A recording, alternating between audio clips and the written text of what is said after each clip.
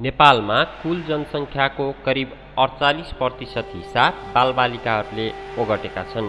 बालबालिकाहरूको यति ठूलो सङ्ख्यामध्ये लाखौं बालबालिकाहरू अझै पनि अशिक्षा, कुपोषण, रोग, शोक र भोकबाट ग्रस्त रहँदै आएको देखिएको छ।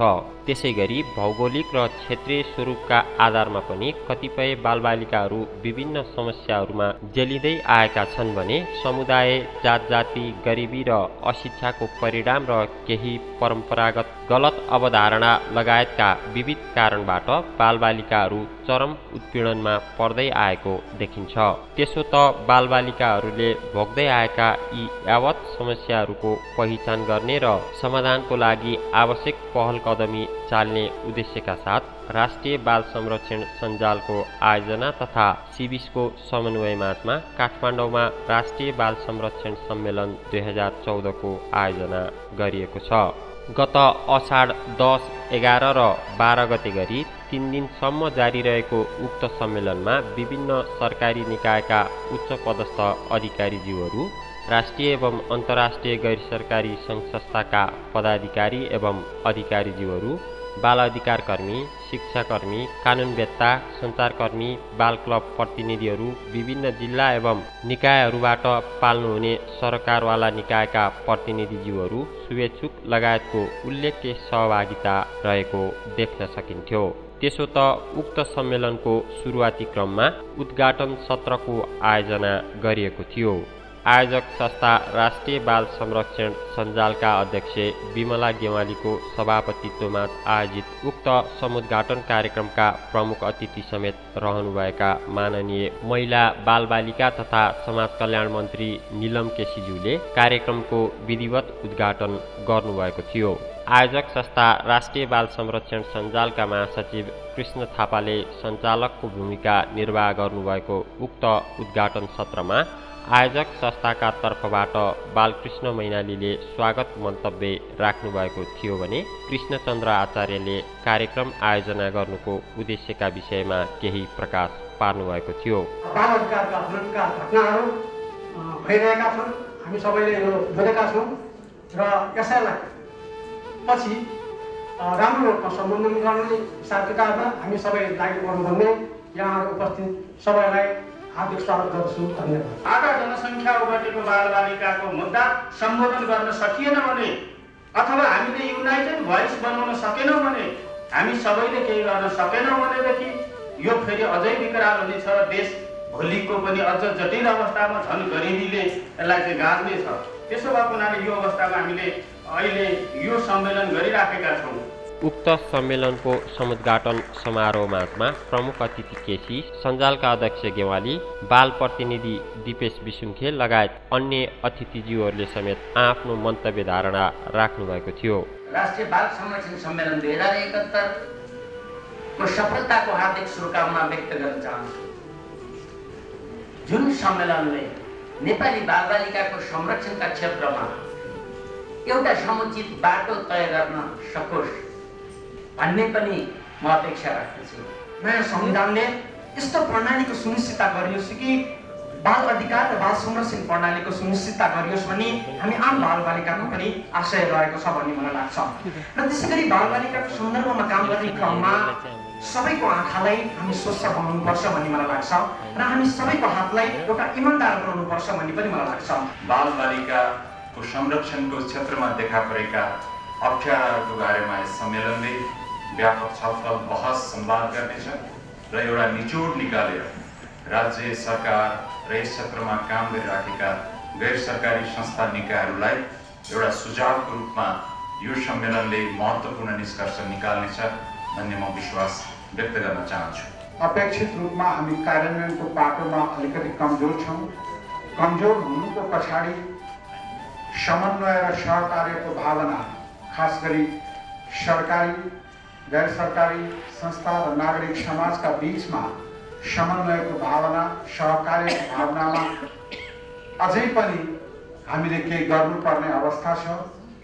Nepal child protection system has been constructed over decades, largely on issue-by-issue basis, governed by a broad range of laws, rules and policies aimed at preventing and responding to all forms of violence, exploitation and abuse against children.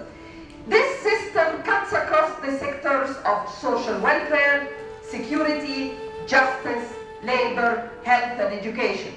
केन्द्रीय बाल कल्याण समिति नेतृत्वदायी भूमिका मात्रै निभाउन चाहन्छौँ। तपाईहरुका समस्यालाई समाधान गर्ने क्रममा हामी पूर्व काम गर्न चाहन्छौँ। बालबालिकाको क्षेत्रमा चाहे सडक बालबालिकाको क्षेत्रमा होस्, चाहे डिसेबल बच्चाको क्षेत्रमा होस्, बाल मजदुरको क्षेत्रमा होस्, जुनसुकै नाममा काम गर्ने संस्थाका बीचमा हामी सहकार्य गर्न चाहन्छौँ। बाल संरक्षणको कुरा गर्दाखेरि, बाल अधिकारको कुरा गर्दाखेरि हामीले धेरै तल जरैसम्म हामीले जानुपर्छ। बाल अधिकार भनेको के हो भन्ने कुराहरू धेरै हाम्रो जनसमुदायलाई, हाम्रो नेपाली समाजलाई हामीले बुझाउनु जरुरी छ। तपाईँ हामीहरू जस्ता समाजका अगुवा नागरिकहरूको प्रयत्नले, अगुवा नागरिकहरूले बाल अधिकारको कुरा उठाए, महिला अधिकारका कुराहरू उठाए, ज्येष्ठ नागरिकका कुरा उठाए, यस्तै आवाजहरू जब गुन्जिरहँदाखेरि अनि हामीले हाम्रो राज्य पनि अलिकति सचेत भयो, राज्यलाई घचघचिराउन जुन एउटा प्रयत्न भयो त्यसैको परिणामस्वरूप यो मन्त्रालय स्थापित भएको छ। हाम्रो अहिलेको बेला भनेको के हो त भन्दाखेरि यो संरक्षणको सवालमा भएका समस्याहरूलाई पहिचान गर्ने र ती समस्याहरूलाई हामी कसरी समाधान गर्न सक्छौँ र नीतिगत तहमा एड्रेस कसरी गर्न सक्छौँ भने त्यहाँ भएको जोखिमको स्थितिलाई न्यूनीकरण गर्नलाई हामी सबै एकजुट भएर समन्वयात्मक हिसाबले कसरी अगाडि बढ्न सक्छौँ भन्ने चाहिँ प्रमुख सवाल हो। र हामीलाई चाहिँ यो सञ्जालकोलाई महसुस पनि छ। हामी सञ्जालहरू भनेको, गैर सरकारी संस्थाहरू भनेको जहिले पनि सरकारसित चाहिँ समन्वयमा चाहिँ हामी अगाडि बढ्ने कुरा हो। हामीले सरकारलाई नै सहयोग पुर्याउने कुराहरू हो। त्यो सहयोगको बाटोमा हामी सधैँ तत्पर पनि छौँ। उक्त सम्मेलनको पहिलो दिनको प्रथम सत्रमा अन्तर्राष्ट्रिय बाल अधिकार महासन्धिमा समेटिएका सन्दर्भमा काठमाडौँ स्कुल अफ लका कपिल अर्याल र नेपालमा बाल संरक्षणको सन्दर्भमा मानव अधिकार कर्मी गौरी प्रधानज्यूले फरक फरक कार्यपत्र प्रस्तुत गर्नुभएको थियो। युएन चाइल्ड राइट्स कमिटीले जनरल कमेन्टहरू ल्याएको छ विभिन्न, र त्यसले के भन्यो भने सरकारहरूले प्रतिवेदन पठाउँदा कहिलेकाहीँ अस्पष्ट पठाउने, कहिलेकाहीँ अपुरो पठाउने परिपाटी पाइएको छ र कहिलेकाहीँ चाहिँ जति एरियाज अफ कन्सर्न हो, जति विषयवस्तु, जति प्रेसिङ इस्युजहरू हुन्छन् ती सबै कुराहरू प्रष्टसँग नसमेटिएको कुराहरू नसमेटिएको पनि पाइयो र कतिपय रिपोर्टहरू इन्करेक्ट र मिसलिडिङ पनि पाइयो। किनभने उनीहरूले नेपाल सरकार, उदाहरणको लागि नेपाल सरकारले कुनै प्रतिवेदन पठायो भने नेपाल सरकारको प्रतिवेदनमा मात्र बेस्ड हुँदैन। उनीहरूले अरू विभिन्न माध्यमबाट अरू सूचनाहरू पनि कलेक्सन गरिरहेको हुन्छ र उनीहरूले ट्याली गर्छन्, उनीहरूले कम्पेयर गर्छन्। बालबालिकालाई रोजगारी लगाउँछ भने 6 बजेदेखि बिहान 6 बजेदेखि राति 6 बजेसम्म रोकेर मात्रै हल्का खाले काममा लगाउन पाइन्छ। तर 18 वर्ष मुनिका बालबालिकाहरूलाई खतरनाक प्रकृतिका काममा लगाउन पाइन्छ। नेपाल कानुन आयोगका अध्यक्ष उमेश चन्द्र झाको अध्यक्षतामा चलेको उक्त सत्रमा प्रस्तुत कार्यपत्रमाथि छलफल समेत गरिएको थियो। छलफलका क्रममा त्यहाँ उपस्थित सहभागीहरूले आफ्नो धारणा, अनुभव एवं जिज्ञासा पेश गर्नुभएको थियो। बाल संरक्षणको पाटोमा चाहिँ बाल अधिकार अधिकृतहरू जिल्ला जिल्लामा हुनुहुन्छ। उहाँहरूको गुनासो चाहिँ कामै छैन, हामीलाई त्यत्तिकै तलब मात्र खुवाउँदै राखेको अवस्था छ भन्ने कुरो पनि बेला बेला अभिव्यक्ति आउँछ। त्यसैले उहाँहरूलाई परिचालन गर्ने गरी उहाँलाई अझै अरू ठाउँमा पनि एक्टिभ हुने गरी त्यो वातावरण बनाइदिने कुरामा चाहिँ हाम्रो कुनै न कुनै निकायले, कुनै न कुनै संयन्त्र चाहिँ राम्रोसँग भइदियो भने चाहिँ प्रभावकारी हुन्थ्यो। जति पनि बालबालिकाहरूले चाहिँ अब घर फर्काइन्छ, घर फर्काइ उनीहरूको परिवारको आर्थिक स्थिति चल्ने गरेर कुनै पनि व्यवसायिकहरू हुने गरेर आर्थिक उत्पादन हुने कार्यहरूमा चाहिँ उनीहरूलाई इन्भल्भ गराउनु पायो भने त त्यो बालबालिकाहरूले पढ्न पनि पाउँछन् र उसको परिवारले खाना पाएपछि कमसेकम भाइ बहिनीहरू त यता काम गर्न आइपुग्नु पर्दैन। र यसमा चाहिँ राज्यले के गर्न सक्छ त, विभिन्न संस्था निकायहरूले चाहिँ के गर्न सक्छ। त्यसो त त्यस सत्रमा उठेका विभिन्न सवालहरूमा कार्यपत्र प्रस्तुतकर्ताहरू तथा आमन्त्रित वक्ताहरूले समेत बोल्नुभएको थियो। उक्त सम्मेलनको दोस्रो दिनको पहिलो सत्रमा स्थानीय विकास मन्त्रालयका सहसचिव रेशमिराज पाण्डे र बाल अधिकार कर्मी चन्द्रिका खतिवडाले बाल संरक्षण र स्थानीय सरकार शीर्षकमा आफ्नो कार्यपत्र प्रस्तुत गर्नुभएको थियो। बाल अधिकारसँग सम्बन्धित विषय भनेपछि एउटै निकायले त हेर्दैन। अब अर्को वर्षको बजेट कार्यक्रम के पार्ने भन्ने कुरालाई त्यो विषयसँग सम्बन्धित सबै निकायहरूले मैले यो कुरा समावेश गर्न लागेको छु भनेर आफ्नो कार्यक्रमहरू अगाडि वर्ष राख्न लागेको कार्यक्रमहरू त्यो ग्रुपमा एक ठाउँमा इन्टरेजेन्सी प्लानिङ ग्रुपको मिटिङ बस्दो रहेछ र त्यहाँ पास गर्दा रहेछन्। त्यहाँ पास गरिसकेपछि अनि बल्ल चाहिँ यो हाम्रो जस्तो अब मन्त्रालयले पास गरेर राष्ट्रिय योजना आयोग अर्थ मन्त्रालयमा गएर कार्यक्रम पास हुँदैछ। मूलत बालबालिकाको स्थानीय निकायमा बालबालिकाहरूले कुनै पनि बाल संरक्षणका जोखिमहरू भोग्न नपरोस्। प्रथम कदाचित कुनै जोखिमहरू भयो भने त्यसलाई रेस्पोन्ड गर्न सकियोस्, त्यसलाई रिपोर्ट गर्न सकियोस्, त्यसलाई एउटा के भन्छ उपचारको बाल संरक्षणको केस म्यानेजमेन्टको उसमा लान सकियोस्। यसको लागि हामीलाई संरचना चाहियो। उक्त सत्रमा सहभागी एवं अतिथिहरूले समेत केही बोल्नुभएको थियो। त्यसै गरी उक्त सम्मेलनको दोस्रो दिनको दोस्रो सत्रमा सहभागीहरू माझमा बालमैत्री विद्यालय र बाल संरक्षण शीर्षकमा शिक्षा मन्त्रालयका सहसचिव हरि लम्साल एवं शिक्षाविद डाक्टर भोला दाहालले कार्यपत्र प्रस्तुत गर्नुभएको थियो। शिक्षा क्षेत्रमा मतलब शिक्षाकै यो बाल अधिकारको विषयमा शिक्षाकै भूमिका के छ, शिक्षा मन्त्रालयकै भूमिका के छ एउटा कुरा रह्यो। राष्ट्रिय यो कुन निकायहरू रहेछन् भन्ने दोस्रो कुरा। त्यसपछि अहिले हामीले के गरिरहेछौँ भन्ने तेस्रो कुरा। सरकारले जुन बालमैत्री विद्यालयको अवधारणा लिएर आयो त्यसको अपेक्षा के थियो भन्ने कुरालाई पनि अलिकति मैले राख्छु। जुन 2067 सालमा आयो, हामी आज 2071 सालमा पुरा गर्दैछौँ भनेपछि 4 वर्ष भइसकेको छ। तपाईँहरू विभिन्न विद्यालयबाट गाउँबाट आउनुभएका सहभागी तपाईँहरू आफै हुनुहुन्छ। त्यसको अवस्था के छ भने सरकारी प्रयास के छ, कार्यान्वयनको अवस्था के छ त त्यसो भए यो बालमैत्री विद्यालय र बाल संरक्षण भनेर चाहिँ अलिकति केही कुरा राखेका छौँ। र अब हामी आजैबाट भोलिबाट कता जाने होला, भोलिको बाटो चाहिँ के हो त भनेर एक दुईवटा कुरा मेरो विचार मात्रै राख्दा। उक्त सत्रमा विभिन्न सङ्घ संस्थाबाट प्रतिनिधित्व गरी पाल्नुभएका सहभागीहरूले आफ्नो अनुभव, धारणा एवं राय पेश गर्नुभएको थियो भने अतिथिहरूले समेत बोल्नुभएको थियो। त्यसै गरी उक्त दोस्रो दिनको अर्को सत्रमा बाल यौन दुर्व्यवहार र न्यायमा पहुँच विषयमा महान्यायाधिवक्ता कार्यालयका कृष्णजीवी घिमिरे तथा वरिष्ठ अधिवक्ता मीरा ढुङ्गानाले कार्यपत्र प्रस्तुत गर्नुभएको थियो। कुरा हुँदैन, जबसम्म सम्पृक्तता भयो भने कुरो हुँदैन, तबसम्म त्यो कुराहरू कुनै पनि काममा लागेको भन्ने चाहिँ मानिन्छ। बाल यौन दुर्व्यवहार भनेको कस्तो खालको आचरण हो त? बाल यौन दुर्व्यवहारहरू कति किसिमले हुन सक्छ? नेपाल कानुन आयोगका उपाध्यक्ष प्रचण्डलाल प्रधानको सभापतित्वमा आयोजित उक्त सत्रमा सहभागीका तर्फबाट विभिन्न जिज्ञासा राखिएको थियो भने आमन्त्रित अतिथिहरूले समेत सम्मेलनमा बोल्नुभएको थियो। उक्त सम्मेलनको तेस्रो अर्थात् अन्तिम दिनमा अभिभावकत्वविहीन बालबालिकाको संरक्षणका सवालमा केन्द्रीय बाल कल्याण समितिका कार्यकारी निर्देशक तारक धिताल एवं बाल अधिकार कर्मी मिलन धरेलले फरक फरक कार्यपत्र प्रस्तुत गर्नुभएको थियो। वैकल्पिक स्याहार अन्तर्गतकै धेरै कुराहरूमा धर्मपुत्रको पनि एउटा हो, जुन हामी कहाँ वैदेशिक धर्मपुत्रको धेरै विवाद भइसकेपछि धेरै कुराहरू त्यसमा केही नियन्त्रणहरू भएको छ। प्रत्येक 5 मध्ये दुईजना बालबालिकाहरू दुईटा त्यस्ता आधारभूत सेवाहरूबाट वञ्चित भएको देखिएको छ।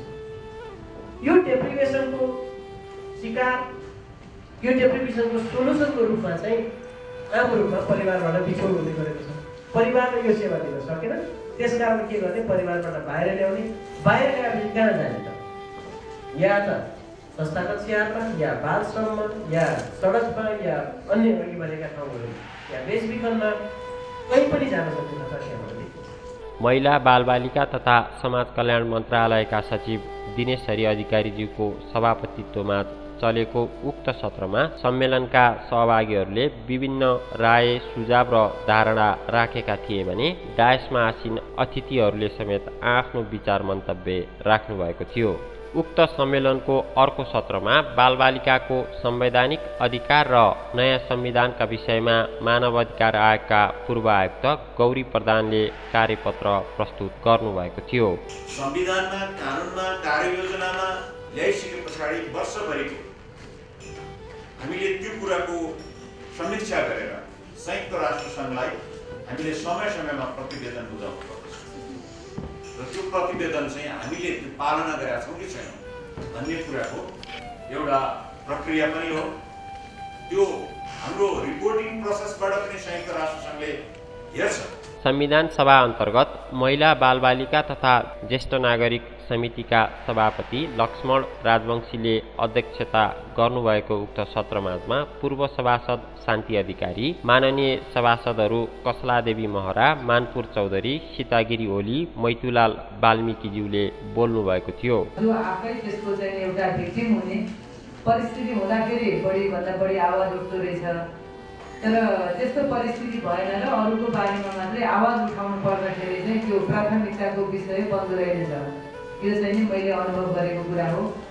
र संसदभित्र पनि संविधानमा पनि र व्यवस्थापिकामा त मैले धेरै जस्तो माननीयज्यूहरूले बालबालिकाका विषय भनेर उठाएको कुरा वास्तवमा मैले एकदमै सुन्न पाइनँ। एकदमै रेयर थियो। कहिलेकाहीँ अलिकति बालबालिकाको क्षेत्रमा काम गरिराखेका सांसदहरूले केही कहिलेकाहीँ एकदमै घटना घट्दाखेरि आवाज उठाउने, नत्र भने नीतिगत उठाएको कुरा व्यवस्थापिकामा चाहिँ मैले सुनिनँ। संवेदनशील विषय र संवेदनशील समयमा उहाँहरूले उक्त संस्थाहरूले जुन यो योजना आयोजना गरेको छ र जुन यो यी कुराहरूलाई सदनमा लैजाने कोसिस गरेको छ र सभासदहरूलाई यहाँ निम्ताएर एउटा लैजानुहोस् है भनेर कसैको रूपमा राख्नु भएको छ। यसका लागि म धेरै धन्यवाद दिन चाहन्छु।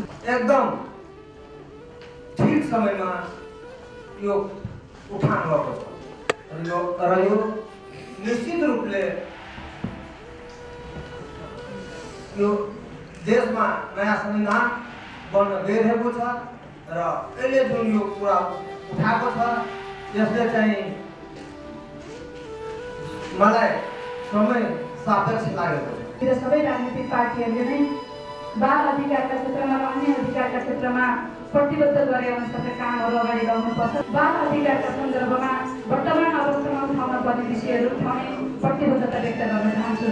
यहाँ बाल संरक्षणमा र बाल बालिकामा देखिएका अपराधहरू, बाल बालिकामा देखिएका कुरीतिहरू यसलाई चाहिँ कसरी संरक्षण भइरहेको छ र यसलाई निदान कसरी गर्ने, त्यो संविधानभित्र कसरी ल्याउने र बाल अधिकारलाई कसरी संरक्षण गर्ने हो, त्यस कार्यमा म आफू र आफ्नो पार्टीको तर्फबाट र आफ्नो संसदीय दलभित्र आफ्नो सम्पूर्ण सभासदहरूलाई पनि यो कुरामा गएर लड्नेका साथ यो अगाडि बढाउने प्रतिबद्धता जाहेर गर्दै म आफ्नो दुसरा यही सुनाउँछु। सम्मेलनको उक्त सत्रमाझमा सञ्जालकी अध्यक्ष विमला गेवालीले बाल संरक्षण सम्बन्धी सवालका मागहरू पढेर सुनाउनुका साथै उक्त मागपत्रहरू त्यहाँ उपस्थित सभासदहरूलाई हस्तान्तरण गर्नुभएको थियो। पछिल्लो तथ्याङ्क अनुसार नेपालमा लगभग 16 लाखभन्दा बढी बालबालिका बाल श्रमको चपेटामा रहेका छन्। त्यसै गरी यौन दुर्व्यवहार सम्बन्धी अध्ययन मौन वेदना 2003 का अनुसार 45% बालबालिका यौन दुर्व्यवहारबाट पीडित रहेका छन्। यसबाहेक हजारौं बालबालिकाहरू घरेलु हिंसा, शारीरिक दण्ड सजाय, कुटपिट र अपहरणको चपेटामा परिरहेका छन्। यस पृष्ठभूमिमा हामी नयाँ बन्ने संविधानमा बालबालिकाका अधिकार सुनिश्चितताका लागि सम्पूर्ण बालिकाको प्रतिनिधित्व गर्दै बाल संरक्षणका क्षेत्रमा क्रियाशील देशका 38वटा सामाजिक सङ्घ संस्थाहरूको साझा सञ्जाल राष्ट्रिय बाल संरक्षण सञ्जालका तर्फबाट तफसिलका माग तथा सुझावहरू पेश गर्दछौँ। यस मागपत्रको तयारीको क्रममा राष्ट्रिय बाल संरक्षण सञ्जालका सदस्य संस्थाहरूका तर्फबाट 50वटा भन्दा बढी स्थानमा बालबालिकासँग गरिएका छलफलका निचोडहरूलाई आधार मानिएको छ। हाम्रा सुझाव तथा मागहरू: 1. कुनै पनि बालबालिकामाथि दुर्व्यवहार तथा यौन हिंसा भएमा फास्ट ट्र्याक कोर्टको व्यवस्था हुने र हिंसामा परेका बालबालिकाको स्वास्थ्य, शिक्षा र सम्पूर्ण सुविधासहित राज्यले क्षतिपूर्ति प्रदान गरियोस् भन्ने माग गर्दछौँ। 2. अघिल्लो संविधान सभाले तयार पारेको मसौदा संविधानमा कुनै पनि बालबालिकालाई खानी कलकारखानामा लगाउन पाइने छैन भन्ने कुरा उल्लेख छ। अनौपचारिक क्षेत्रहरू जस्तै बालबालिकालाई घरेलु श्रमिक, चिया पसल, मोटरमा पनि बालबालिकाको प्रयोग गर्न नपाइने र त्यसरी प्रयोग गर्नेलाई कडा दण्ड दिने कानुन निर्माण गर्न अनुरोध गर्दछौँ। 3. बालबालिकालाई निःशुल्क आधारभूत शिक्षा दिने व्यवस्था भए पनि विभिन्न नाममा अहिले पनि अभिभावकहरूले शुल्क तिर्नु परिरहेको छ। हामी प्रत्येक बालबालिकालाई माध्यमिक तहसम्म निःशुल्क र अनिवार्य शिक्षा सहितको व्यवस्था गरियोस् भन्ने माग गर्दछौँ। 4.